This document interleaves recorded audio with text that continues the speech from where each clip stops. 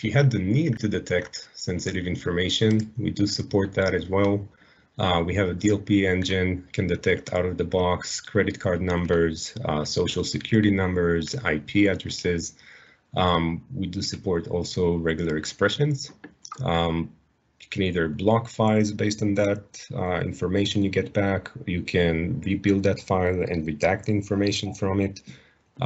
Remove metadata, add watermarks, and whatever that may be.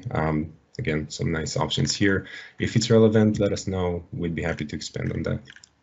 Yeah, no, that's the redaction of that specific data, like a social security number or a date of birth or something like that, is really intriguing to us as well, because we've got we have situations where we do have a lot of that sensitive information, and we may want to redact data from those files, and then we could actually allow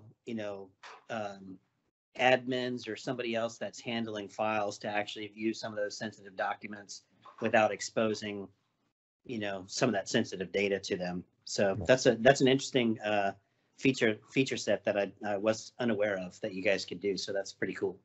Cool. I'm glad I covered that then.